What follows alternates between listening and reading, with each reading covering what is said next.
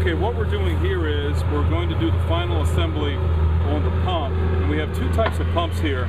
This is a submersible pump that actually fits down inside the tank. It's a Divatron, and what's nice about it is it's got a stainless steel mesh screen, a 1-inch outlet, and what's really nice though is it has a run dry switch. It turns itself off when there's no water in the tank, and it's got an internal pressure switch. So what that means is you can leave this plugged in all the time. It has a really long cord, so you can run this and won't have to make any connections. And when you're running your hose at the end of this, at the end of the line, garden hose or sprinkler, if it runs out of water, it turns itself off. Or if you shut if you have a hand valve and you shut that off, it will sense that you no longer require water and it will shut itself down. So you don't have to keep this plugged in or keep unplugging it and plugging it back in. It can stay plugged in all the time, which is really nice.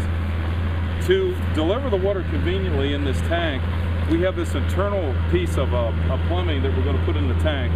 Gravity fed, you would need it down here. What's nice about this is, since the pump is going to be inside the tank, this will actually be sitting and come out the tank. This is the bulkhead fitting, and your valve will be here on the outside of the tank.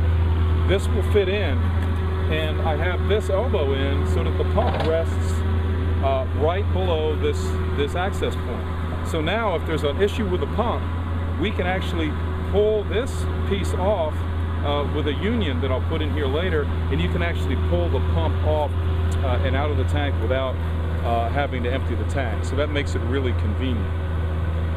We used to use these types of pumps.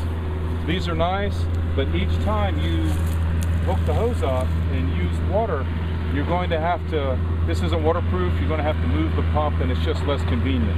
This submersible pump is definitely the way to go.